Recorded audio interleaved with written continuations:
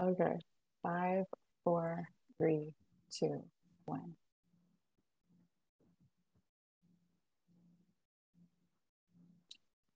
Hello, everyone, and welcome to today's Public Information Center for the East London Link Phase 1. My name is Andrea Roseborough, and I'm a manager with our Communications Division at the City of London. I will be your host for today's meeting and the moderator for the Q&A session. I'd like to thank all of you for taking the time to participate today, including Ward 4 Councillor Jesse Helmer, who has also joined to observe today's meeting. So thank you all for being here. Before we get started, I'll just let you all know that we are recording this meeting, and a copy of it will be posted on our webpage on the city's Get Involved site at getinvolved.london.ca/EastLondonLink, and we'll send that out to you, and you'll see that link on our website or on the presentation later on. If you lose internet connection at any time during this presentation, just be assured it's fine. You can rejoin at any time. It doesn't disrupt things, or you could watch the recording later as well. And you can also reach us at our email if you require some assistance. It's eastlondonlink@london.ca. We look forward to taking your questions and comments today. Just before we get started, I'll go over a bit of engagement 101 here. We've got the project team here with us who will be sharing a presentation to update you on the East London Link project. And that will be followed by a Q&A session at the end. And just to maintain the stability of the Zoom platform this evening, we've disabled video and microphone for participants for the duration of the presentation and question and answer period. And so to send us your questions or comments, we just ask that you use the Q&A button that's on your screen. This button is located, if you look at the bottom area of your screen, there's a speech bubble icon and some text that says Q&A. If you'd like to submit a question or comment at any time in the presentation, just send it on through and we'll deal with all of those at the end of the presentation. And just to keep things streamlined, there is a chat function, but that's been disabled as well, just to keep things focused in the Q&A area. If you're on the phone listening to this webinar and you have a question, first of all, welcome. You can send that question through to the East London Link email address I listed. It's eastlondonlink@london.ca. And if you have a question, but you're not comfortable asking it in this forum while we're recording, you are welcome to contact the project team after the meeting, and we'll of course be in touch with you. We've enabled closed captions for this meeting. While the system generally does a pretty good job of capturing what's being said, errors do occur. So if you need any clarification for anything that's being presented tonight, just feel free to reach out to us. And with that, I'll now pass it over to Jenny Dan. She is the Director of Construction and Infrastructure Services with the City of London. Jenny, over to you. Thanks, Andrea. So as Andrea just introduced me, I'm Jenny Dan, and I'm recently in the new role of Director of Construction and Infrastructure Services with the City of London. So before we begin this meeting, we acknowledge that the land on which we gather is the traditional territory of the Attawandaron, Anishinaabe, Haudenosaunee, and the Lenapehoak peoples, who have long-standing relationships to the water, land, and region of southwestern Ontario. The local First Nation communities of this area include Chippewas of the Thames First Nation, Oneida Nation of the Thames, and the Munsee Delaware Nation. Additionally, there is a growing urban Indigenous population who make the City of London home. We value the significant historical and contemporary contributions of local and regional First Nations of Turtle Island. Now, I've had a chance to speak with lots of folks over the course of planning for this project, and I look forward to continuing to work with you and the project team in the months ahead. As Andrea mentioned, this meeting is being recorded and will be posted on the project website for those who are not able to attend, or if you'd like to watch it again later. This evening, we have representatives from the City of London, AECOM, and together we're going to be providing a project update, as well as presenting the plans for construction and what you can expect for Phase 1 of the East London Link.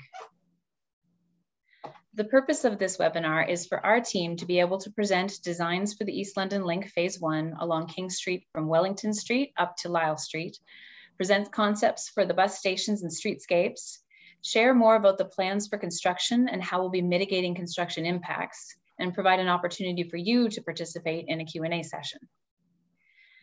Now on to the presentation. So I'm not the only one that's going to be sharing information with you tonight. We also have joining us Ted Koza, who's the Division Manager for Major Projects with the City of London.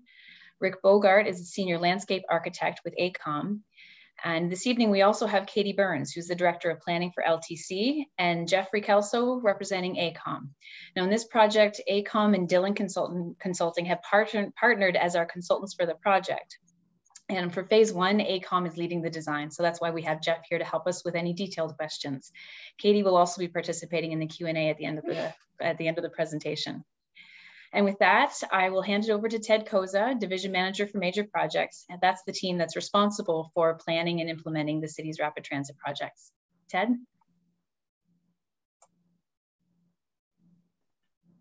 Thank you, Jenny. Good afternoon, everyone. My name is Ted Koza, and I'm the Division Manager for the Major Projects Office.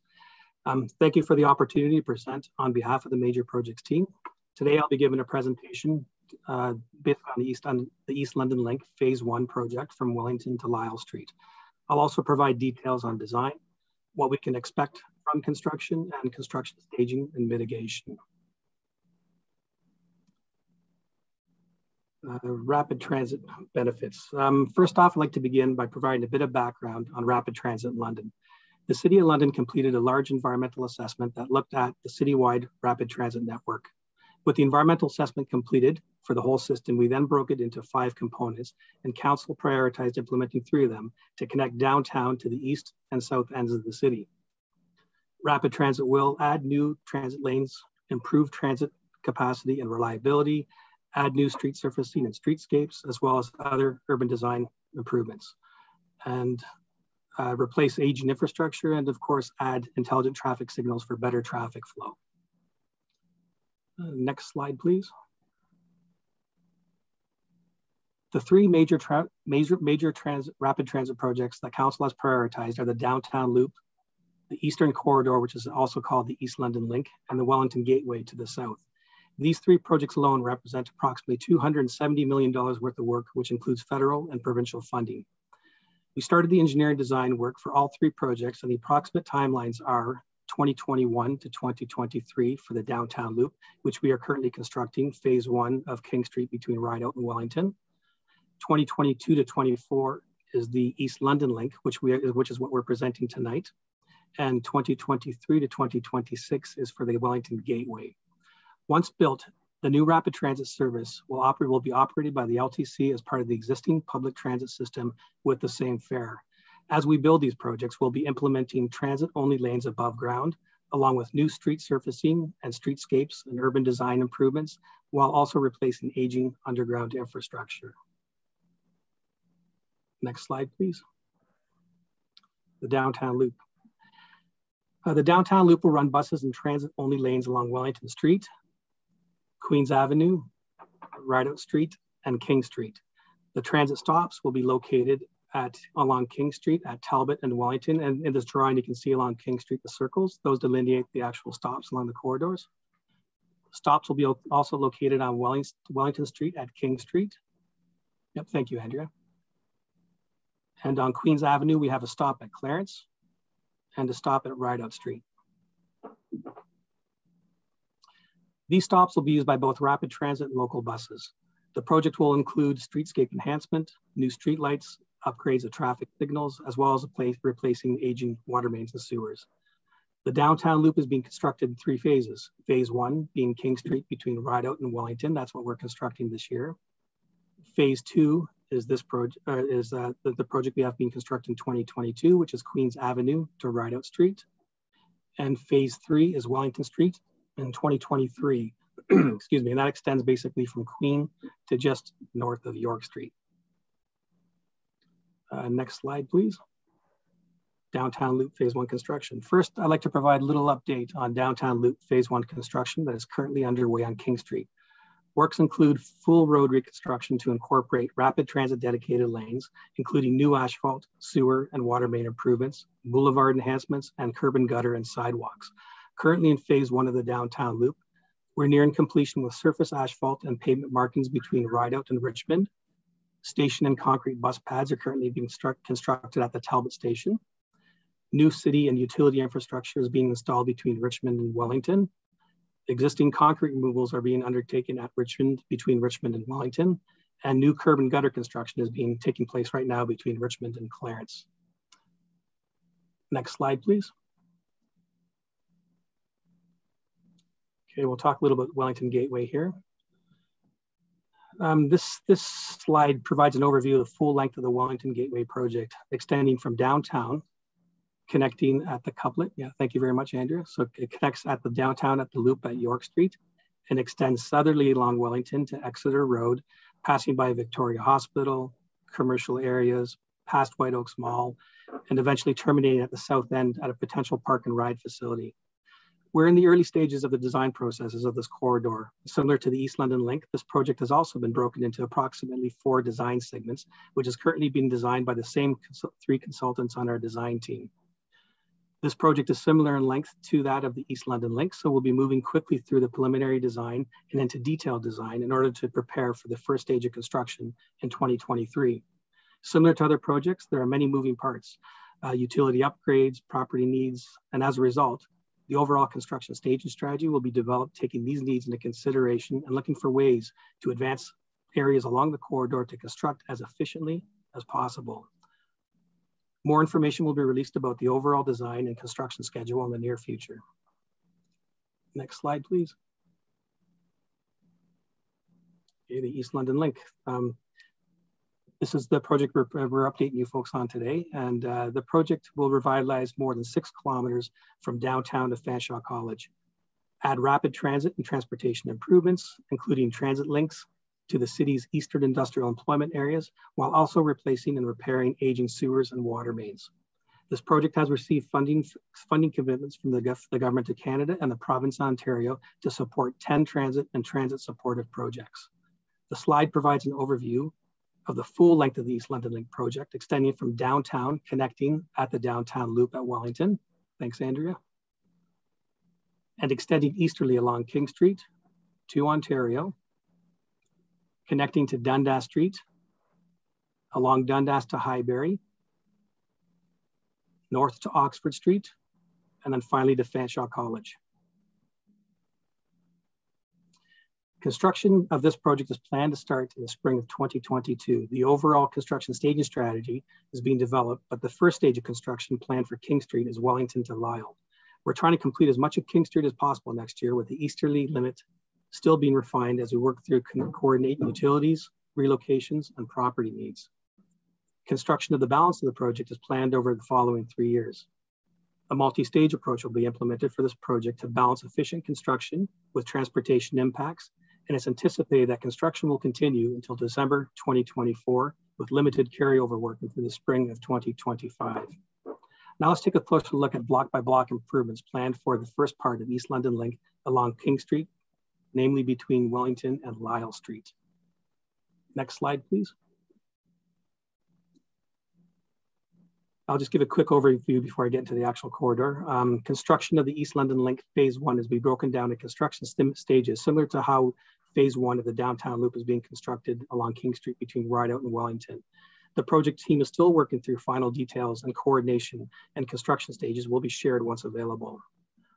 Although new transit-only lanes will improve transit capacity and reliability, new street surfacing and streetscapes will go a long way to making this eastern stretch of King Street something we can all be proud of. More than half of this work is happening underground. The city will be replacing aging underground infrastructure, sewers, water mains, and London Hydro upgrades, and coordinating all this work to minimize disruptions to area residents, businesses, and traffic. Next slide, please.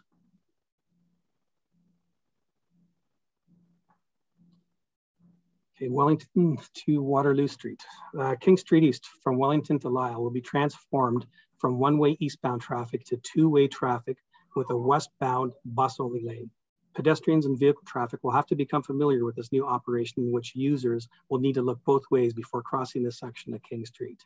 Eastbound traffic will need to become familiar with the north curb lane of King Street being used as a contraflow bus lane for contraflow bus lane traffic. Signage will be installed to advise of these changes, as well as pavement markings, temporary traffic control devices. We're considering things such as flexible delineators, and other traffic modes are being planned and considered to define this change in traffic movement. Over the next few slides, I'll focus on the technical details for each block along King Street from Wellington to Lyle. And later in the presentation, Rick from AgCom will share an update on streetscapes. Now let's take a look at the first block, Wellington to Waterloo Street. In this rendering, you can see the proposed design for this section. The red markings represent the dedicated lanes for buses, of which you'll see more in the next few slides. Maybe we'll just go over it really quickly. So the red lanes for buses we have on the north side where Andrea is right now. That is going to be the west contraflow westbound traffic dedicated bus lane. That's along the north curb. As we go to the southern curb, that's going to be the dedicated bus lane for eastbound traffic. I'll go into more details about the hash marks on these corridors, but on this particular schedule, on this particular drawing, you'll see how the hash marks will enable access into the various properties and turn movements along the corridor. Starting where the East London Link intersects the downtown loop at Wellington Street, you'll see the beginning of road construction and the introduction of new landscaping elements. Before road construction, there'll be lots of infrastructure upgrades happening underground, including sanitary and storm sewer construction, a part of a sewer separation project, and some water main replacements, as well as London Hydro upgrades. The city is working with impacted property owners and business owners to determine best configuration for business access and loading zones during construction. Now, I'll just spend a few moments on this drawing before you go on to the next slide, but if you look in the cross section here in the top left corner, perfect. It shows you basically at the very far left, we see the access road in this drawing. It's the access road that goes into the Hilton Hotel. As you go into the corridor, King Street proper, we have the contraflow buses. The one westbound bus is what we're showing right there. Yes, thank you. And then you have the 2 lanes of general purpose traffic, eastbound. And then we have the eastbound rapid transit bus lane for bus traffic. And as we extend further to the east, there's a turn lane, dedicated right turn lane onto Waterloo off of King.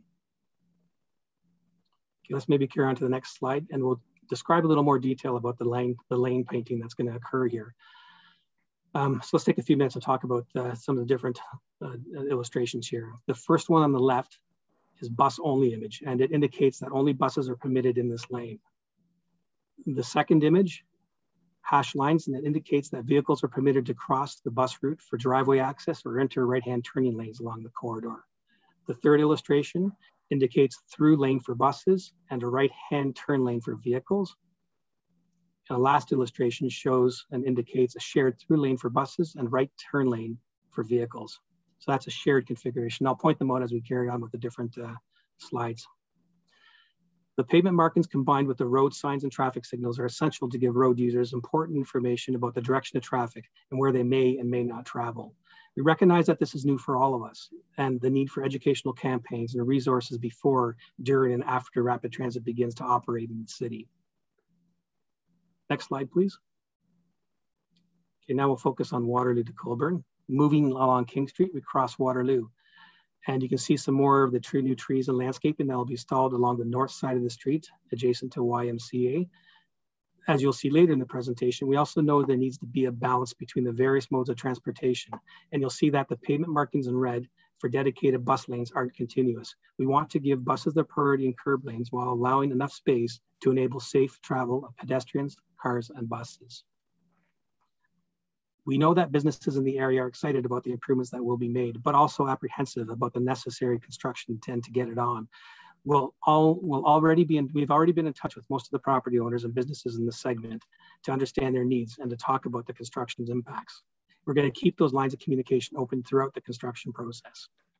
I'll just go over a couple more details of this plan drawing here. So on this drawing, you see, again, we have the 2 general purpose lanes of eastbound traffic. That's between the bus lanes. We, again, on the south curb, we have the eastbound dedicated bus lane. On the north curb, along the north curb, we have the westbound contraflow bus lane. As you can see in this rendering, we won't be painting throughout the entire lane, bus lanes, but we'll be looking at adding paint to more localized points of conflict, those kind of areas, just so people know that once they pull into these corridors, they'll know that where the bus lane exists and the general purpose lanes are. As we go along this, I guess, Andrew, as you head east along this corridor, you'll see an example of where there's a dedicated right through turn lane with a bus lane. And this is an example of where a car will share that traffic lane with buses, as in this case, as they turn right onto Colborne. Okay, next slide. We'll talk about Colborne to Burwell Street. Between Colborne and Burwell, we see stations on the north and south sides of King Street, and those are indicated by the blue pads, and those are the actual bus pad, proposed bus pad locations. We're going to take a look at station and stop designs a bit later, but for now, you'll just see, as we go through these different plans, you'll see where the proposed locations are in blue. In addition to some of the new trees planted on the block, you'll see several new street lighting elements and the ways that we proposed enhanced safety as the overall streetscape. There's also a 3D rendering of Colborne Station a bit later in the presentation. That will give you an even better sense of what this block will look like when finished. I'll just go over the plan view here really quickly with Andrea. And as we cross over along King Street over Colborne, you'll notice that it goes from 2 lanes of general purpose traffic to 1 lane of general purpose traffic. So that's the big change at this location. Again, along the south curb, we have the eastbound buses, and the north curb, we have the westbound buses. And again, the hashing shows and indicates where the access points are into the different areas along the corridors. Okay, I guess we can carry on to the next slide, and that's going to be Burwell to Maitland Street. So continuing east, I'd like to take a few minutes to talk about the sidewalks. Part of the balance that we're trying to achieve with this project also means improving walkability along King Street. You'll see a new 2-meter concrete sidewalk, as well as a grass boulevard between the sidewalk and the street. That helps improve safety as well as adding to the overall streetscape. And again, in this corridor, it's a relatively short block, but we have, and if you look at the top left illustration there, you'll see how we have 1 lane of eastbound general purpose traffic, as well as 2 bus lanes, 1 contraflow, 1 eastbound on the south curb, and 1 westbound on the north curb. In this case, again, we have the hashings where you have access to properties. And on the east side of the illustration, you see where the cars are allowed to turn right onto Maitland off of King Street. Okay, so let's carry on to the next slide, please. And we're going Maitland to William. Underground work to replace sewers and localized water mains continues in this section. There will also be some work by London Hydro to replace overhead lines in the area. We've talked about how this project will improve safety, but please recognize that safety during construction is also a first priority for us and our design and construction partners. Along this corridor, you'll see as well that it's a relatively long block, but we have a 1 lane of general purpose traffic, the contraflow buses. The painting of the red line is more localized and basically adjacent to those points of conflict or at the intersections. And again, this intersection, we have a right-hand turn shared with a transit dedicated lane. Okay, next slide, please. And we'll carry on to William to Adelaide Street. And crossing William, we come crossing Adelaide and coming on to Adelaide, you'll see that the London Police Service building to the north. We've been working closely with the police services to minimize those impacts of construction with police services. Given that this is a major intersection, there's quite a bit of sewer, water main, and hydro work to be done. But that's even before we start the road work construction, as well as a bus platform construction and landscaping. So it's a pretty intensive corridor section that will be worked on. Again, if we look at the plan view, we have at the western side, we have 1 lane of general purpose traffic and the contraflow bus lanes, eastbound on the south curb and westbound on the north curb. As we head further east along the corridor, you'll see that we have a dedicated right turn lane adjacent to the transit lane. And in this particular case, we'd have at the intersection, the transit would have priority through intersection controls, and they'd be advanced through the intersection before the right-hand turn vehicles would be able to make that move south on Adelaide Street. So in addition to some of the underground work that we're doing and surface work, there's a lot of traffic control and signalization work that needs to happen with this particular project. If we can carry on to the next slide, please, Andrea. And now we're looking at Adelaide Street to Lyle Street. And you'll see another bus stop here on the north and east corner, but the westbound bus stop in Adelaide is east of the intersection. We know that this is going to be a popular given the proximity to the old East Village. And we're excited about opportunities to integrate some of the design elements happening along Dundas Street into our King Street work. By looking for those points of alignment, we will create a rich sense of place through the area and better connect neighborhoods through design as well as transit. And I think what I'll show as well too is that we have this, it's one lane of general eastbound purpose traffic that goes to this corridor, as well as the eastbound dedicated bus lane on the south curb, and the westbound dedicated bus lane on along the north curb. And I think I will turn it over to Rick Bogart from AECOM, and he'll present an update on the streetscapes for phase 1 of the project. Great, thanks, Ted. So through the environmental assessment process, the city heard a number of comments and feedback from the London community on how the rapid transit projects have transformative potential to create vibrant streetscapes that not only provide that higher quality of design aesthetic, but the opportunity to address how the streetscape functions and how it can cater to all users. So based on these comments, a number of commitments were made, and we are fulfilling these as we move through the design. These include station platforms that are visually distinct from the sidewalk and the road, improved crosswalks with enough time for all to cross, well-lit areas, wider sidewalks, the inclusion of a unique community identity in the design, placing emphasis on preserving trees and adding more where feasible and where it makes sense. And where it makes sense is the presence of underground utilities and then access to sufficient soil. Comfortable seating, as well as room for wheelchairs and consideration for accessibility when choosing materials. The foundation of the proposed design for the East London Link Rapid Transit Streetscapes is based on 4 guiding design principles. These principles include the balanced multimodal transportation and an enhanced and balanced approach to integrating the mobility for transit users, pedestrians, and automobiles. Provide a wider pedestrian corridors through expanded sidewalks where space allows.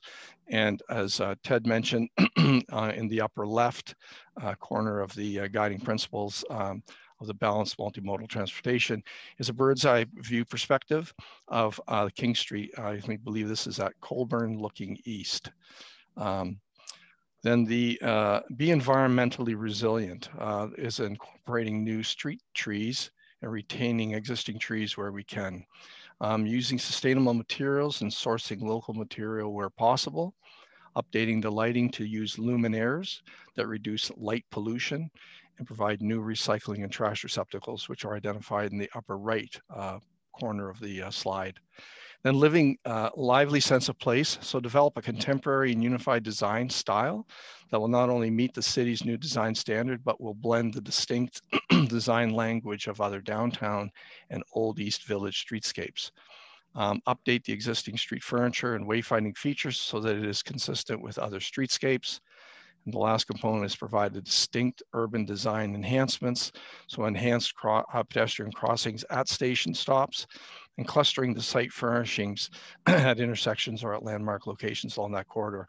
Those are identified in the lower left part of this slide. And the last principle is be safe for all users. So provide a barrier-free streetscape design, allowing pedestrians to have clear paths of travel free from obstructions.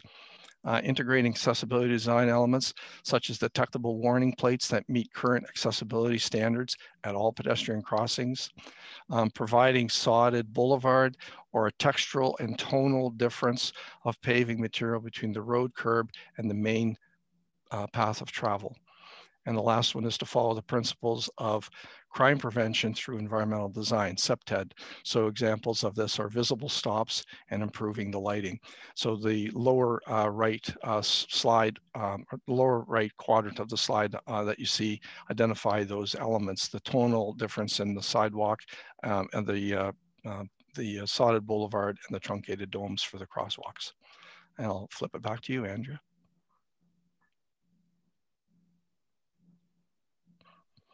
Thanks. I'm actually going to pass it over to Jenny now to talk about stops and stations. Yeah, so I think we'd like to take this opportunity to next update you on the status of our concepts for the rapid transit stops.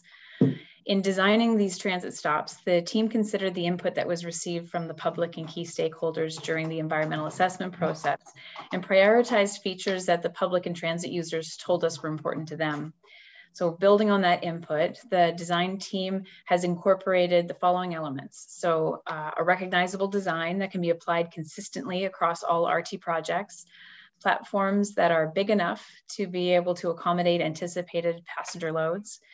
Some other elements of the design have incorporated durable anti-graffiti materials, design accessibility with tactile warning plates and adequate space for wheelchairs, walkers, and mobility devices, shelters that protect from the elements and have regard for rider safety, convenience, and wayfinding. And we're planning to include some customizable space within the stop designs that can provide a canvas where we can help reflect the local neighborhood where it makes sense and where that's possible. For example, on the East London Link, there will be 2 stops at either end of the Old East Village, one at the intersection of King and Adelaide, and another stop further east at King and Ontario Street. So as Ted mentioned, we already know that these are going to be popular stops, given that they directly serve the Old East Village. And so we're really excited about the potential opportunities to integrate some of the design elements that are happening on the Dundas Street work this year and connect that to the work that's going to be happening on King Street next year. So we really want to be able to look at those points of alignment so that we can kind of create that rich sense of place throughout the core and better connect our neighborhoods through design as well as through improved transit. Over the next few slides, I'll share some concepts for stop locations around the East London Link to give you a sense of how the designs are evolving as we work towards our near final design. So it's important to keep in mind, these stops are all designed to be modular and they'll be scaled to fit each location, but the elements themselves will be consistent across each stop. So this slide shows the conceptual design for a typical rapid transit stop. You can see some of the elements that are common to all stops. So there's the modular passenger shelters that'll have seating, windscreens, and a glazed or tempered glass roof canopy. Each of the stops will have a separate shelter bay that will house the ticket vending machine and also provide opportunities for advertising or map displays. And each stop will have a blue light station, which is an emergency intercom unit that serves as a safety and security feature. There'll be portals or landmark features that will frame the ends of the platforms. That'll help define the actual platform area, but also provide some visual recognition that you'll be able to see across all RT stops. So I think we're going to have another perspective of a stop from a different angle. So again, you can kind of see the main shelter area and ticket vestibule, but now we've got a close-up of sort of a rendering of what that ticket vestibule will look like. So you can see again, this is where we'll be housing that ticket vending machine, map information. These will also be equipped with real-time information that'll be able to inform you about when your next bus is coming. So again, with the whole idea of rapid transit, having reliable frequent service where you know that your next bus is going to, at least for the East London Link, be coming at a 5-minute frequency between buses during peak periods. So in that case, it's really convenient to be able to go out and know that your next bus is going to be coming soon, but also be able to have real-time information on what you can expect when you're waiting for that next bus. The environmental assessment had considered raising our platform heights closer to the height of a typical bus floor to support riders with mobility challenges and make it easier for everyone to board the bus. So that's something that we were really thinking about at that stage. However, as we got through our detailed design, we learned about some operational changes or experiences that other municipalities were seeing where they'd gone with that raised height platform. A lot of issues with damage and problems where people were still having to deploy the ramps for the buses anyways. And in a lot of cases, those cities have actually lowered their stops back to a standard curve height. So we thought, well, let's just go straight to that. And there's a lot of benefits to that as well. So keeping the stop at the sidewalk level avoids the need for ramps and railings, which makes the stop itself a lot more accessible. And we know that in all cases, the bus operator will deploy the ramp for anybody that requires any mobility assistance when boarding the bus. Again, these are design concepts, and all of the design elements will be determined later in the detailed process when we go through procuring and securing our fabricator to actually build these for us. But these are really good understanding of the elements and the concepts that you'll see when we do bring those forward. We recognize that it might be hard to picture some of these stop concepts based on these sort of more engineering type renderings. And so that's why we've developed some 3D visualizations of an RT stop. If you visit the East London Link Get Involved website, you can check out a 3D virtual tour of the King and Wellington stop. It's a really helpful tool to be able to kind of, you can twist it around and look at it from different angles and really kind of picture what these are going to look like in real space. And then lastly, I wanted to show you a close-up of the rendering that we have for King Street looking west from the Colburn intersection. So this is a new rendering for us. We recently produced this one to be able to show you what those counterflow lanes are going to look like along King Street. You can just see the end of the Colburn Street station on the, it would be the, I'm getting my bearings here, on the northeast corner of that intersection. Andrea's pointing it out with her red dot there. So that's going to be one of those typical stations. You can see the glazed roof and that shelter area. There's a bus sitting in that platform in the red dedicated bus lane. So that bus there is representing where a westbound counterflow bus would be sitting as it makes its way down. You can also see, similar to what you could see from the plans that Ted showed, how the red pavement marking for the bus lanes is really localized to those key points near intersections, decision-making points, to help people understand which lane they're supposed to be in and how to navigate a road that has dedicated bus lanes. I think we can maybe move on from there, Andrea, and we can now touch on cycling. So I wanted to update you on a lot of the work that's been happening with the city in terms of improving our cycling infrastructure. Each year, the city is continuing to make big achievements in adding additional cycling infrastructure, and we're working to create separated bike lanes in the core that will improve connections for cyclists moving through and into downtown.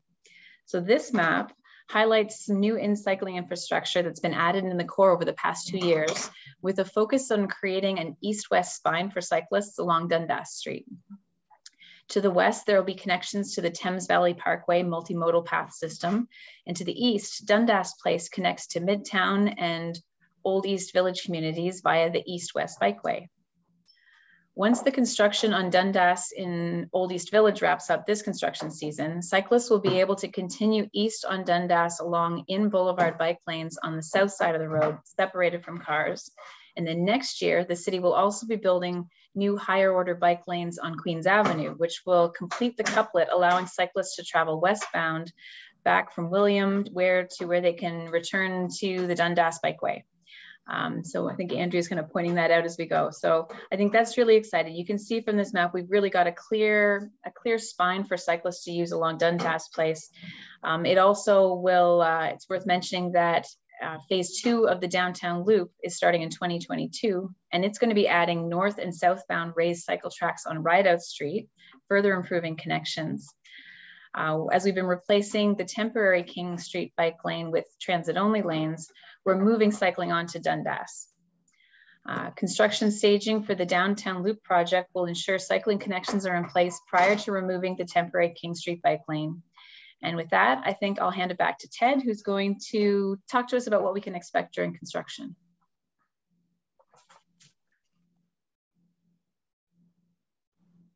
Well, thanks, Jetty. That was a great summary on bikes. I'll start with, okay, the construction phasing map. Perfect, thanks, Andrea. In this map, we can see the East London Link route and the proposed bus stops along King Street. And I don't know if you have a pen handy, Andrea, but the circles along the corridors illustrate each of the stops that we're proposing. But in this map, you can see the proposed stops along King, Dundas, Highbury, and Oxford Street. And we'll be terminated at a terminus. We'll be stopping the route at a terminus at Fanshawe College, where it spins around and works its way back west. The project team thoroughly considered a broad range of factors and perspectives in developing the phasing plan.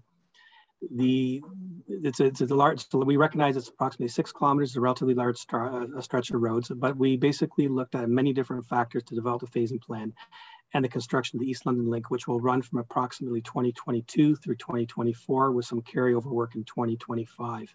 Some of the key considerations were, how can we do as much as possible to minimize disruption and maintain access for nearby property owners, residents, and businesses? How do we keep people moving through and around the area during construction, including all modes of transportations, bikes, buses, cars?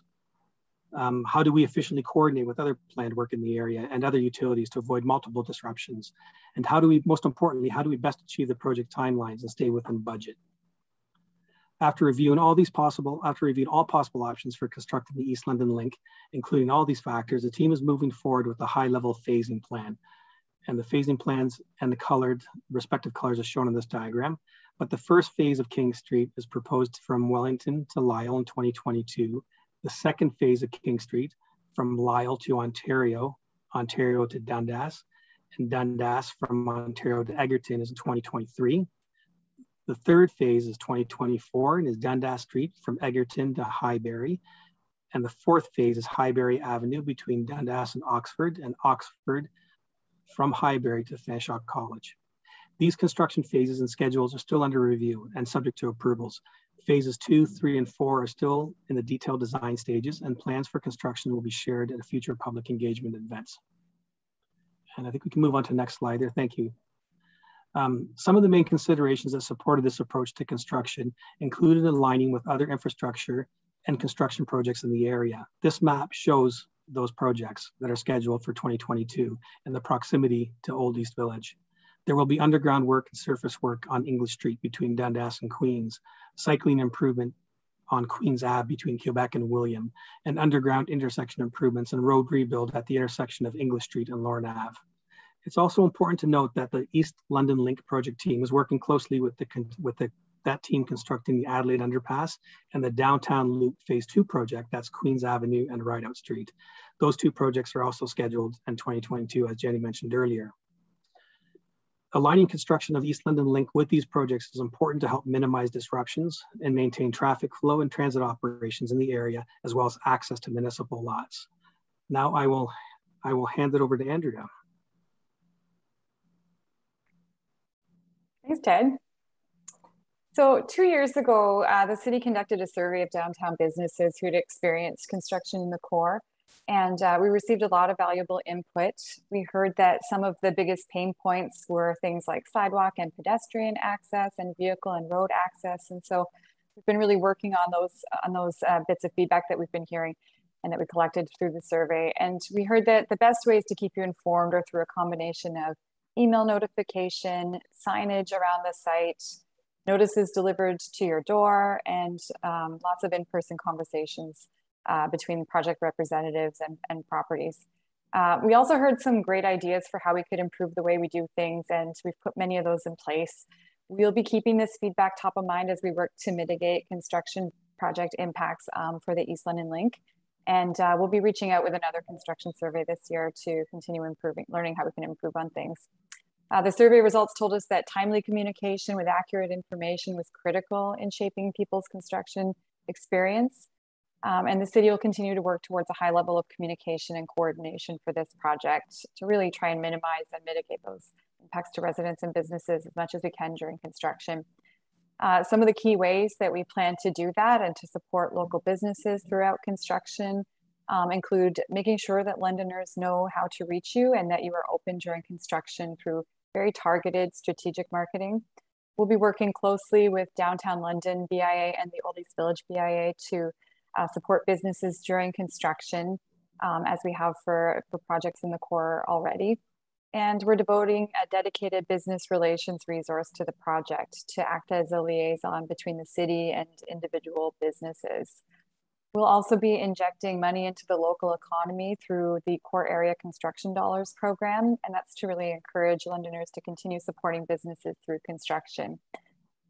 In addition, here in these images here that you can see are some of the tools and resources that we'll be providing, such as a construction toolkit with key information on who to contact and what to expect and resources. We've got wayfinding signage in this second photo there to help guide people through the area, and also construction dollars as mentioned. There's an image of it. In addition to this, we'll be sending bi-weekly communications directly to everyone subscribed to the project list. This is to ensure that everyone has the most up-to-date information about the project, what's been completed in the past 2 weeks, what to expect, and any special things to note about the work ahead. If you haven't signed up yet to receive these updates, we really do encourage you to. If you just visit the Get Involved site, it's getinvolved.london.ca/East London Link. We'll get you on that list and make sure that you're receiving these updates. And so I'll just speak really briefly to next steps. Really, this is just wanted to briefly touch on some of the upcoming milestones Right now we're in fall winter 2021. Unbelievable, we're already here, but yes, tonight we are having the PIC for the East London Link. And then looking ahead, the next touch point that we'll have with you is we'll be reaching out to invite you to the pre-construction meeting for phase 1 construction of the East London Link. And that's where we really get into the nitty-gritty details of construction staging, things like traffic management, what's going to happen with garbage pickup and access loading, park and pickup locations, all kinds of details. So we really get into the weeds in that meeting. It's a very fulsome discussion. And then a few weeks later, we'll be kicking off construction on phase 1. And I believe this is the closing out slide. Yes, I'll just close out the presentation portion of our meeting with this slide. And it shows a screen capture of the Get Involved webpage on the bottom right of the screen. You'll be able to see when you visit the page. You can click in and have a bit of a tour of kind of a VR experience with one of the rapid transit stops. And there's some information on here on how you can stay connected. Whether you live or work in the area or you just want to learn more about the project, we really do encourage you to sign up. If you have any additional comments or questions after tonight's meeting, feel free to send it to us. And as we mentioned at the beginning of this webinar, we'll be posting a recording of the meeting to the project website tomorrow. Just before we kick off the Q&A portion, we'll remind everyone to send them into the Q&A area. I see some in there already, and we look forward to getting started. Let's dive into a couple of these questions. Okay, I'm just opening it up here. Bear with me here.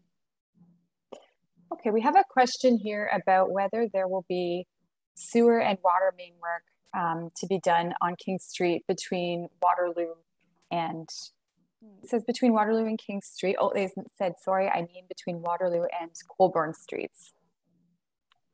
This would be a question. Andrea, can you pull a map up that shows that section of road? Yeah. I think it's around 17, 18. And, yeah, it may take me, sorry, everyone. No problem. I remember at previous PIC, it was loading a little bit slowly, but I think we're doing Those are okay actually here. great illustrations to read from. Yeah, they are helpful. Yeah, we'll stay in that area for, I'm sure, a few of these. Just heading on back. I can answer that, Ted, and everyone. It's Jeff Belsel from AECOM. Thank you for the question, Brian. The answer is yes. There will be storm sewer and sanitary sewer work on King between Waterloo and Colborne as part of this project next year. There will be very limited water main work, but the sewers, both the sanitary and storm sewer, will be replaced on that block in particular. That's not to say that's the case for each block. There are some blocks where there is less sewer work than others, but that particular block and the block on King between Wellington and Waterloo will also involve new storm and sanitary sewers. Thanks, and Jeff. Service laterals to the beyond the limits of the new curb. So the PDCs with private drain connections, we call them, will be replaced as well for the most part. Okay. Thank you, Jeff. We'll see if there are any follow-up questions based on that. But Sure. we have a comment here from someone saying that pavement markings will be critical for safety. How will this work during winter when streets may be snow covered? That's an excellent question. I think there's going to be a learning curve. There's no question, a learning curve when the street actually gets initiated for or open to traffic. What we are looking at in the very near term is looking at some sort of signage overhead to assist with those traffics, the contraflow bus lane traffics. So we're going to have that kind of delineation for these corridors. And but you're absolutely right. When there's a big change like this, there's going to be a big educational component that's going to be required to help everyone who uses this corridor understand the operations. So you're right. Wintertime will present a challenge, but ideally, we'll look at those kind of. I spoke earlier about maybe some possible delineation, whether it be those little tiger tails, we call them, in the asphalt. But again, it's got to be maintainable. So that's the other issue we're dealing with. But for the most part, we're looking at those kind of visual cues to assist with the understanding of what the contraflow bus lane is going to look like along this corridor. Thanks, Ted. Okay, we have another question here from someone who has said, How will you ensure smooth passage to vehicles while construction, says while construction phase, to businesses, especially our hotel? How will you ensure smooth passage to vehicles while I'm assuming while construction is phase 1 is underway, to businesses, especially our hotel? Yeah, well, as we plan, oh, sorry. I thought I could take go ahead, Jenny, go ahead. As we plan for construction, we're going to be looking at each block on a block by block basis and coming up with access plans for how we're going to manage those. And so we know that everybody's access needs are different, whether you're receiving deliveries or you have customers that are trying to reach your property. So we'll be looking on a case-by-case basis and figuring out solutions. In some cases, we'll look for alternate access points, either maybe from the rear or from side streets, or if we need to, we'll be maintaining in some sections of this project, we'll be maintaining 1 lane of traffic at least to be able to allow vehicles to access certain points. So it's not a one-size-fits-all approach, but it's definitely looking at each block to make sure we can ensure people get to the destinations they're trying to get to. Thanks, Jenny. We have a question from Kathy who has asked about parking near where she lives. I was just looking on our map to double check, and it's the apartment right next to, just east of the YMCA Center branch in that block from Waterloo to Colborne Street. And she asks, I live at 380 King Street, which will be directly affected by these changes. Parking is now severely limited by the removal of parking spaces on King. Will the rest of the parking spaces on King west of Waterloo be removed? Actually, oh, sorry. That's okay. The rendering that's up right now, you can actually see that location. So this is a block, because we have bus lanes on either curb lanes of King Street, there won't be on-street parking after the project's completed, but we are looking to maintain access. You can see in this area, there's a bit of a loading and parking area that's on private property in front of the London Towers building, where the exit ramp to the 380 King comes out. That will be maintained. We won't be impacting that at all. And this is also a good opportunity to explain how currently the underground parking that exits 380, there will be no restrictions to that once the rapid transit lanes are in. It's really just a matter of checking for vehicles from both directions, looking for a bus coming westbound, as well as checking for eastbound traffic in the traffic lanes, and then making your turn movement into King Street and heading east from there. So there's no physical barriers that will prevent that outbound traffic from 380 King going forward.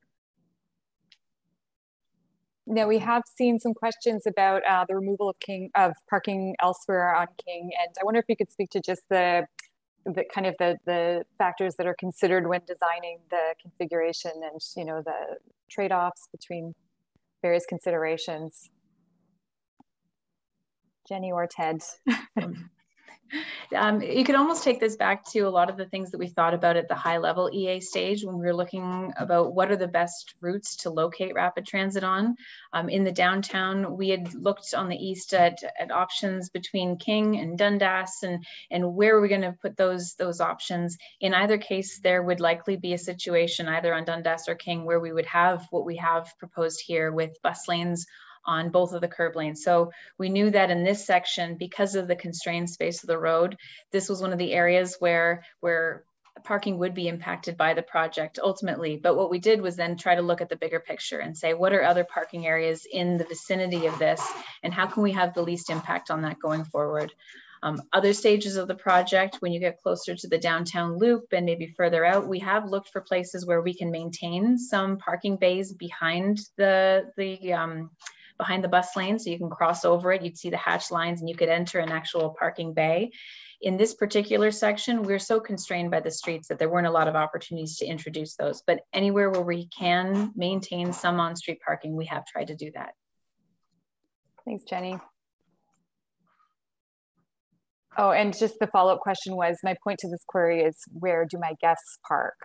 So sounds like a question with specific to the building. I wonder, we could take this one now, or do we take individual ones? Is this Kathy again? Kathy, yeah.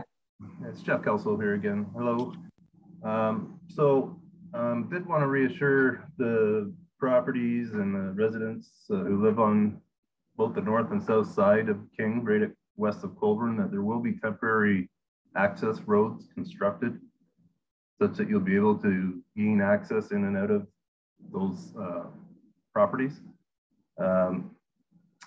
The extent of sewer work there is some sanitary sewer work to be done west of Colburn, but it kind of terminates slight, about, I don't know the exact distance, but west of Colburn. So the sewer won't be going through the intersection. And therefore we'd be able to have the contractor construct a gravel road or something along those lines so that you guys and everyone who's in those buildings will be able to get in and out of them. And we will be able to meet with you and whoever else has more questions about that. We anticipate that being a thing to do, quite frankly, before construction starts. We can hear your thoughts and concerns and incorporate that with the contractor so that access is maintained at all times. Thanks, Jeff. We have a question about cycling. And the question comes from Jason Jordan. Hi, Jason. How should cyclists use King Street with no cycling infrastructure and in some sections, there only being one general lane? This could be scary for most. Yes, there is Dundas, but some cyclists will be going to and from properties on King Street, also to get the bus and wanting to use the bike rack. So a question about cycling. Hi, Jason. Yeah, and as I was mentioning on the cycling section of the presentation, we really are trying to encourage people to use the east-west spine along Dundas to be able to at least make your main movements through town. And then what we want to do is maybe try to encourage, and a lot of this is through the education once RT is up and operating, is to be able to help people understand where those key bus connection points along King Street, where we have a stop. And those would be where we encourage people to use Dundas and then connect down through those cycling connections along the side streets. Obviously, Colburn is one of those key locations where, again, we've got that spine for the east-west is Dundas, but then Colburn is also going to be a really critical north-south spine for cycling, and we have an RT stop right there. So our hope is as people start to learn where cycling infrastructure is, they can optimize where they're using that and then try to connect in at those critical points. Thanks, Jenny. We have a brief lull in questions, and I'm hoping I can use this time to shamelessly put out a quick poll here that we were hoping to launch just to get a better sense of who's joining us this evening. No pressure to answer this, but here we go. I think I have another one in here too.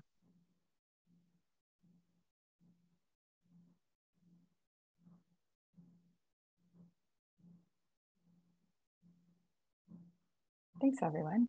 It was great. Seeing lots of responses, good mix of participants this evening. And keep your questions coming. These are really great. If you're wondering it, probably someone else in the audience is as well. So.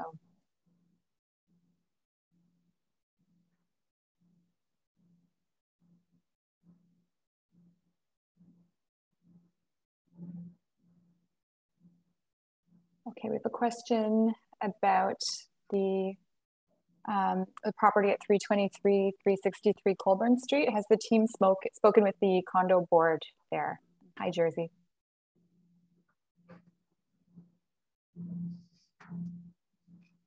I think this might be one for Jeff or Ted. I could start it off. We do have a list of all the key stakeholders along the route that we've been trying to identify and speak to ahead of this meeting. I know they were on our list to get in touch with, and we've been trying to reach out. I don't know for sure if we've been able to make that connection, but we've definitely been, we've had like basically a mini slide deck where we've been walking through the basics of the project, what to expect, and then including a few slides that zoom right in on whichever stakeholder or property owner we're meeting with. So we've definitely been trying to make those connections, and this is one of the properties that was on our list to reach out to. That is one of the properties I was referring to earlier with this temporary access road. And yes, I do see that there will be some further coordination required, for sure. All right. Oh, that's a good question from Lisa. These are all great questions. Will you start at Wellington or Lyle Street when you begin this project? I have a question about, are we going west to east or east to west, or how's it going to work? Yeah, I can answer that one, everyone. So this phase one, we're calling it, is broken down into several smaller phases. The first stage of construction will start at Wellington and work toward the east. So Wellington will be maintained with one lane in each direction, north-south. Basically, we got to start with the sewer connections on the west side of Wellington. So that would mean that the traffic at the onset of construction will be on the east side of Wellington.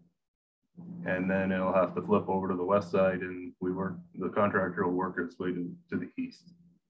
That's not to say that there will be some other mid-block startages where the sewer work will pick up and not necessarily go the whole way. Like I was saying, it stops short of Colburn, but then it picks up again further east. So we may phase this so that there's construction happening in different blocks along the way, not all the way, but at different spots between Wellington and Lyle. But we do know for sure that they'll be starting at Wellington. Hopefully that's a bit.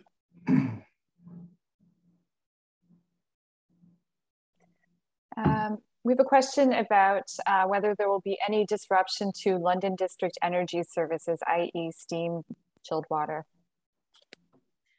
Well, we've been coordinating with Enwave, who manages the LDE infrastructure. There's a couple points along the East Corridor where it does overlap. And so we've been working with them to see, are there any upgrades to that infrastructure that we can incorporate into our contract? Same as we do with all the other utilities. If we're going to be going in and disrupting the road, we want to fix everything that needs to be fixed when we're there at the same time. So I think it's a little bit of work that we're near by the TD Towers. And again, Colburn, there's a bit of LDE infrastructure along the Colburn path. So we're definitely coordinating with them to make sure that we can integrate any work that needs to happen and make sure we're not having disruptions. Thanks, Jenny. I can add a little more techie stuff to that, Jenny. So there is 2 chilled water lines that feed and serve the city center at the northeast corner of Wellington and King. And there's approximately 80 meters of 500 millimeter diameter chilled water lines that'll be replaced, so that it will provide a running line for the new storm sewer that's got to get constructed. So the scheduling for that work needs to be done and completed in the early spring, so that the chilled water is back up and running, so the air conditioning units can be working for that building when the seasons require it, basically mid-April. So yes, it'll be one of the first things that they do or need to do.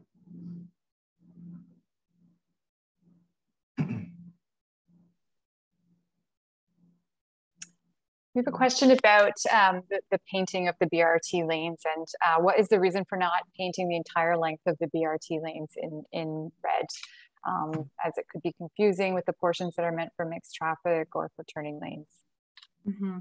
Yeah, we are doing that approach in the downtown loop because it's just such a busy area. We've got, there'll be, with RT and local buses, there'll be a bus almost every 90 seconds along the downtown loop portion.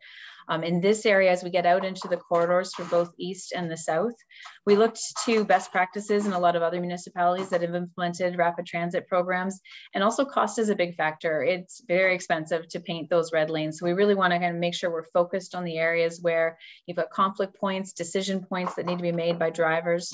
I think that also there's not just the painting on the lanes themselves. In the areas where there isn't red paint, there's still going to be the diamond and the bus only text that you can see. So it's not like it's not going to be apparent that if the red paint's there, it's not a bus lane.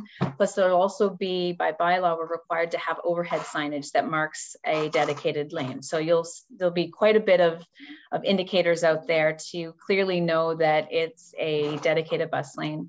And I think they'll also have a lot of education that we're doing at about the time that we start to bring these into operation. Great. We do have a follow-up question as to whether we can provide examples of where this has been done elsewhere. Can we point to any other municipalities that would use the mixed approach?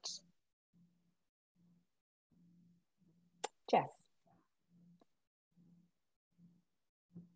Oh, someone might. There we go. Hurry it up. That's my son. We had a couple examples. You've been on this for over an hour. Excuse me. There's some examples from Viva system in York Region. There's also examples in Toronto and Ottawa where they've used a similar approach. Etobicoke, we've seen them in busier streets where they've got upwards of 10,000 vehicles a day, where they're using a mixture of red at the key points and just signage and diamond patterns on the pavement in the areas where you're in the mid-block portion of the street.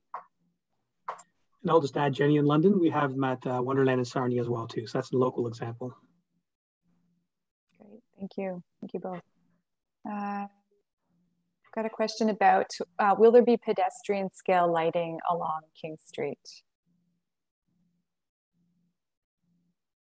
I wonder if that's one that we can point to Rick for. It's still available.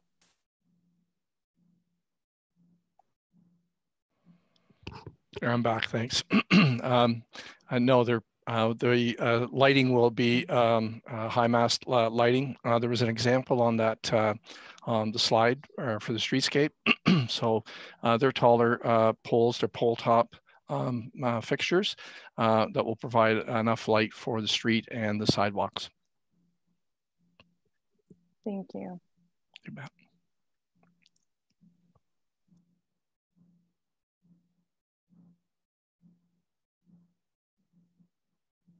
They're great questions, everyone.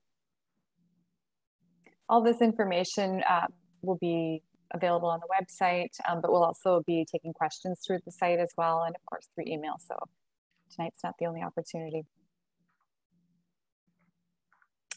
Can we look at the block with the station? Jersey, could you just tell us specifically which one you're referring to? Sorry, east of Colburn. Okay, let me see here.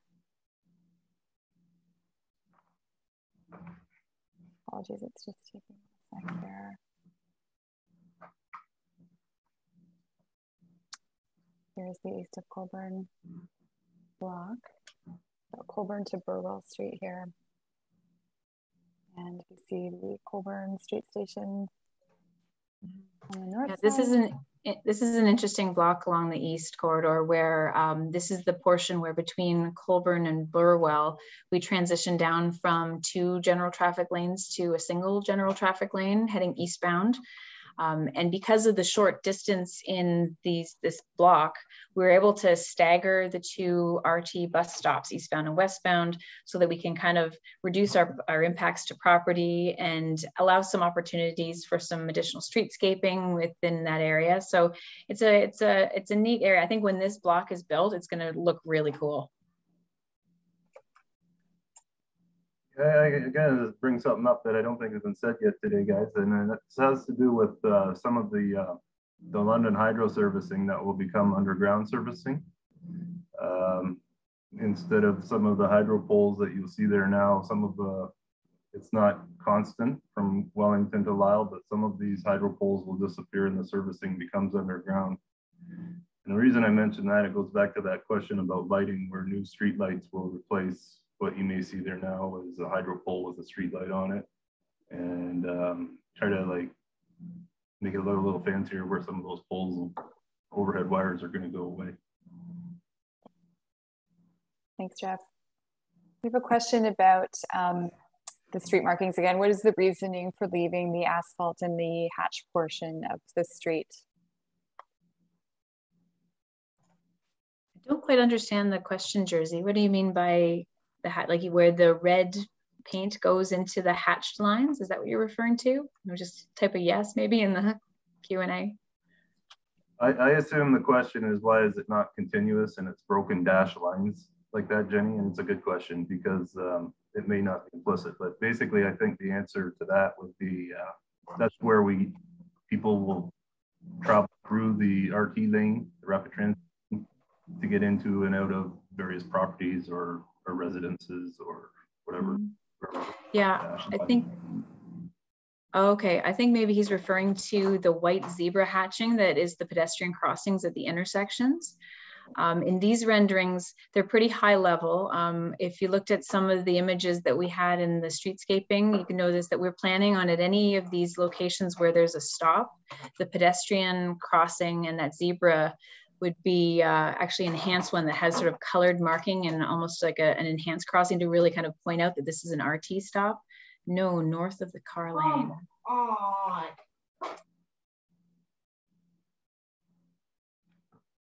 Yeah, I'll find the question here. The white hatch. Yeah, I think that's what Jenny's talking about, is those pedestrian crossings. You'll notice that nowadays the city puts in the 2-foot wide hatch marks at each of the pedestrian crossings. I don't know if that's what you're talking about, Jersey, or not. No, I figured it out. Yeah, if you look under the word King Street on this rendering, in the asphalt section, you can see there's a painted hatched area there that we've shown as, so that's sort of a shadow marking that when you're across on the opposite, I guess would be on the west side of Colburn, you've got 2 lanes. And on the east side of Colburn, we're starting to transition down to 1 lane. In that transition space, as the pavement width narrows, we've shown white hatching in there. And I think that's maybe sort of why we left it as asphalt, maybe not put something like a landscaped island or other different options. I think at this point, it probably was due to some of the maintenance requirements if that was a fully landscaped area. But I don't know, Jeff, if you can maybe speak to why we chose to leave that as hatched versus maybe some other type of treatment to taper off that shadow lane. The way I recall it, Jenny, it had something to do with, at one point there was consideration of that being a median island, or like you mentioned, landscaped island, but with plows and not like the crossing over through the lanes, it was an operations concern. But it's like Jenny said, on the west side of Colburn, we got 2 lanes turning into 1 lane that goes east of Colburn, and that other lane is for a left turn lane to head north on Colburn. So if you're heading east, then you have to, the 1 lane turns north and the other one goes through. So hopefully that helps a bit, but yeah, it does come down to, I believe it's the distance for an operating plow blade, I believe was the concern with that, as I recall. Thanks, Jeff. We have a question about some of the social issues that we can see on some of these projects and how we would manage some of those, some of the undesirable behaviors that you may see from people perhaps experiencing mental health crises or experiencing homelessness. We have seen activities in the past. This individual has flagged that they noticed during the King Street construction, if there are loose rocks, construction equipment available to individuals, it can become damaged, as well as windows, especially in the evenings. This is, and yeah, Jenny, will you take this one?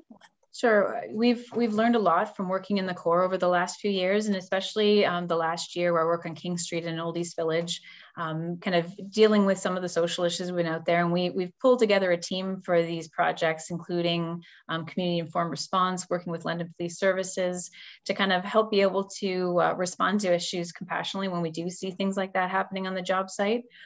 We've also really kind of bumped up our security in a lot of cases. In many of these construction sites, you'll see the fencing that goes up. And when we have the road open for the real heavy construction where there's digging and a lot of vehicles, and we protect that by putting up this fencing. But it's also a way that we can kind of contain any of the construction materials and any sort of debris that's in works within those areas. And it's a big part of the project to make sure that outside those areas, we've got clear, clean pedestrian walking spaces. So you know, it kind of removes some of those opportunities to be able to pick up maybe debris from the construction site. It's really important that we keep things contained within that area. And so those are some of the things that we've built on as we've experienced construction through the last year in the core areas. And we even have some roles that we're trying to add in, almost like a site ambassador type role that can help keep an eye on those things, make sure the fencing is up and the wayfinding's in place. And we're really being conscious of staying on top of those aspects of the job and maintaining that. Thanks, Jenny. We have a question about opportunities for public art. Debbie has asked, maybe I missed it, but what are the considerations for public art and perhaps engaging local artists? Yeah, we definitely are coordinating with our culture office in opportunities, and it's sort of a separate initiative for actual public art placements. But one of the things I had mentioned during the section about the station designs was the idea of including some blank canvas area within our station and stops, that we're looking to have some sort of program where there'd be an opportunity to add some customizations, engage, or have programs where we could use local artists to be able to draw on some of the characteristics of the neighborhood that each stop is in, and tie it to its surroundings and its community. So that's definitely something that we want to work with. With the stops coming in, they're going to be following later and not necessarily all at once. So we'll be able to kind of work through some plans to be able to utilize that space as we go. And we want to kind of keep our opportunities open to have some fun possibilities on how we use that space within the station design. Thanks, Jenny. We have a question about, I'm going to go to this slide actually, whether there will be a left turn lane north onto Adelaide. Just trying to go to that one.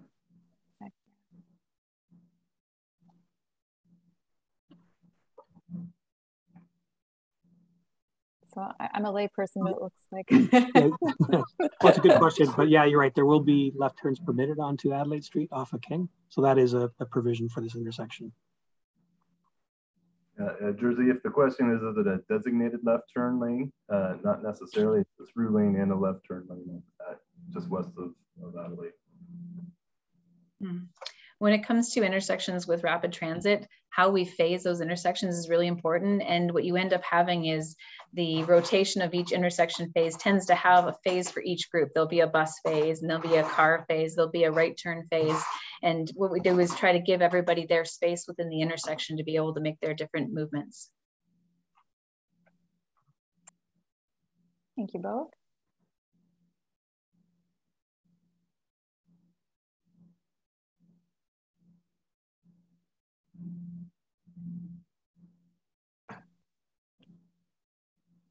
It hasn't been said here yet, but usually if there's a turn, a designated turn lane, the arrows get identified on the plans. If it's a through lane or something of the like, we don't put like a straightforward arrow.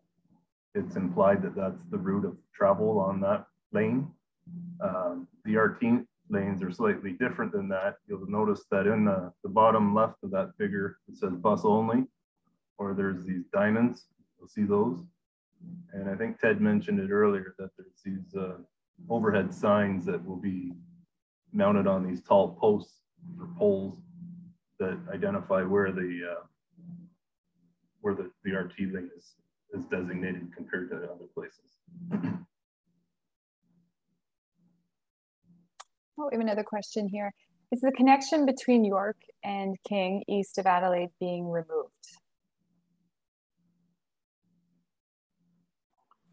I think you're talking about the slip lane that heads north onto Adelaide. Is that what's being asked? Yeah, I believe that's the question there. Okay, yeah. There is, I don't know if we have the next slide over, Andrea. Yeah, let me just see here.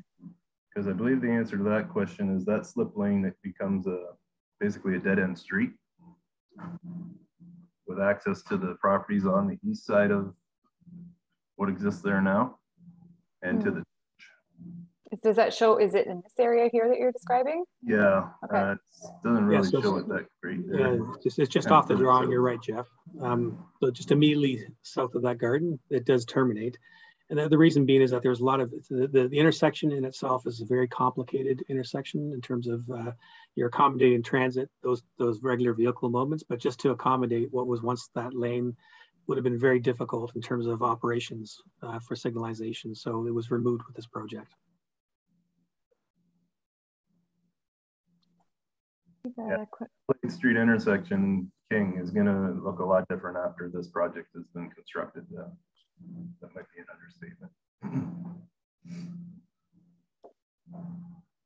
A question about the stops and stations and some of the features that they'll have. What are the considerations or plans for real-time bus arrival information, transit info, bus occupancy, et cetera, within each transit stop?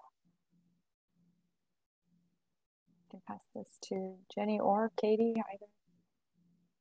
Katie, would you be able to Sure. speak to this one? Thank you. Yeah. So we will have information signs at all of the transit stations. They will be similar to what we have started to install across the system in some of our transit stops. So they would have digital displays that would show the next bus arrival information. There is also plans for maps and other transit info to be displayed near the ticket vending machines. Bus occupancy likely would not be something that would be displayed at the stops, but that is something that is available online on our real-time information session through our website. And at this point, I don't think that's something that we can currently make available at the station stops, but it is good input that we can look at into to see if that would be something that we would be able to provide actually at the stations.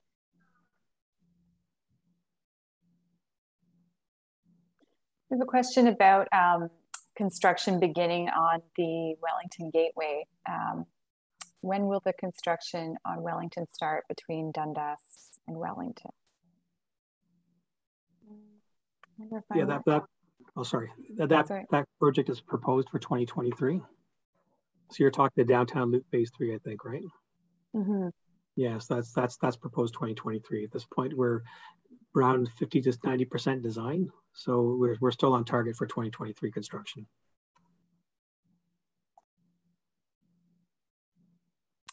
Just add to that, you know, I don't know who's asking that question or where they live or work, but the first part of that project will start at York toward King, and then King toward Dundas, then Dundas to Queens is how that would get built, in case anyone's wanting to get more specific.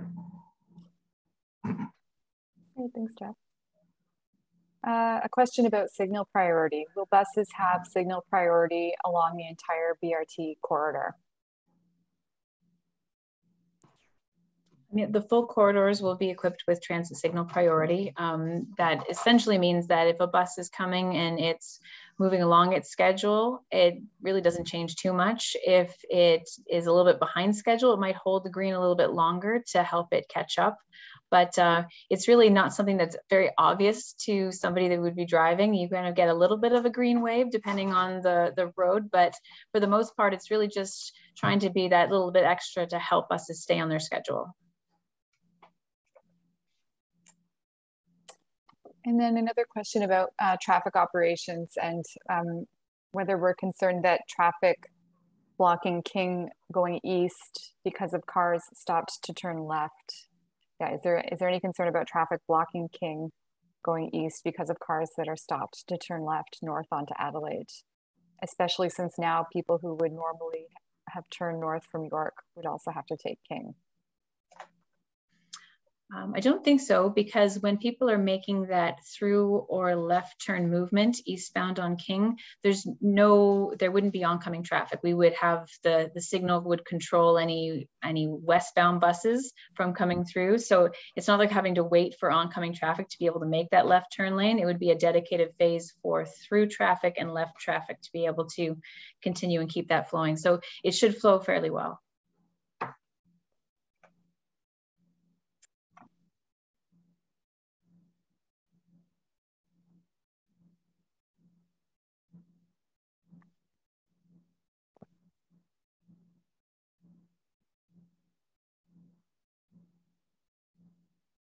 Great question, and we still have quite a few participants, so the rest of our audience must find these helpful as well, so keep them coming, folks.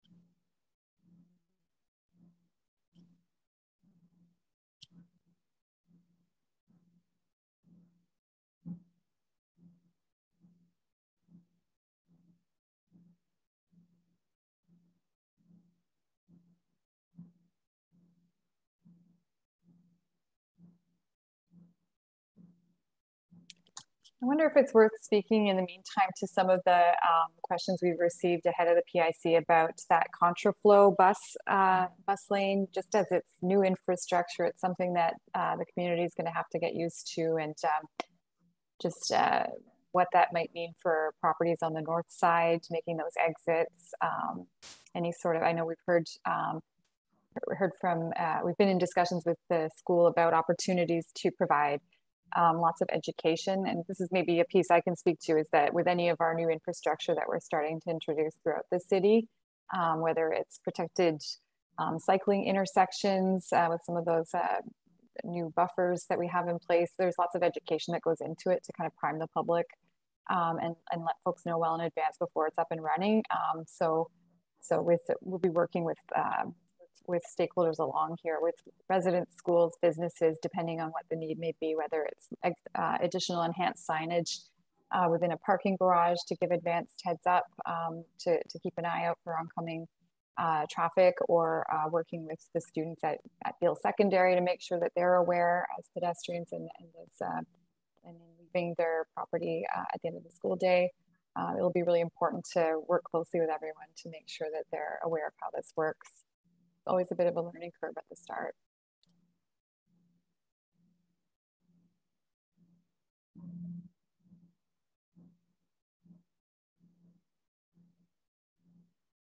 Thanks. I've heard a comment from, thanks Jersey. We appreciate your support and your great questions tonight. And I hear your comment about lots of residents that are very keen in your building to learn more and to make sure that we're working together on this. So we'll most definitely be in touch very soon. Thank you.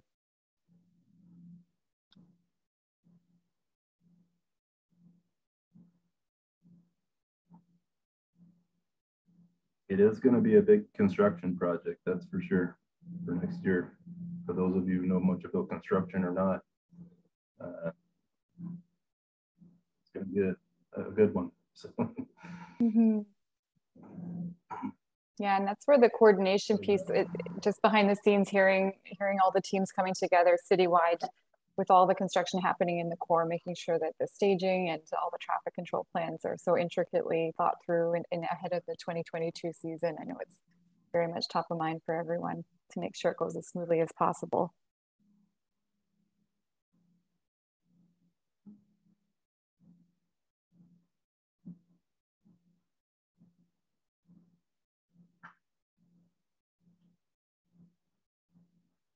So we are starting to see a bit of drop off in participants. Still quite a few on here, so we're still here. If you have anything else you'd like to comment on or ask about.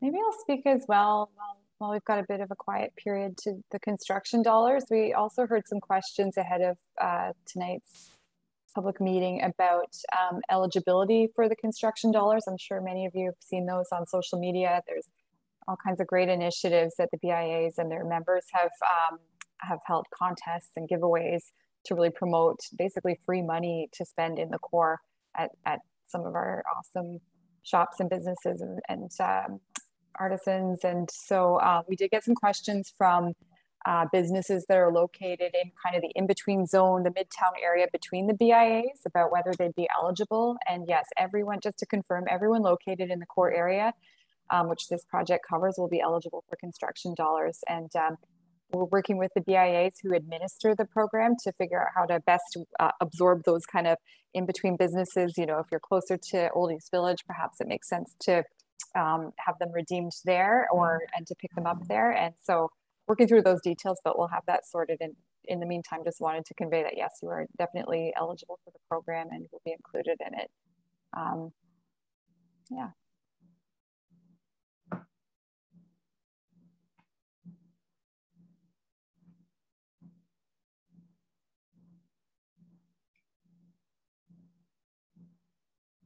Oh, may I ask one more question that I think I'd heard in our earlier conversations with stakeholders? It was around whether we'll be using 24/7 construction at any point or in any areas of the project. Do we know anything about that? Can we speak to that at all?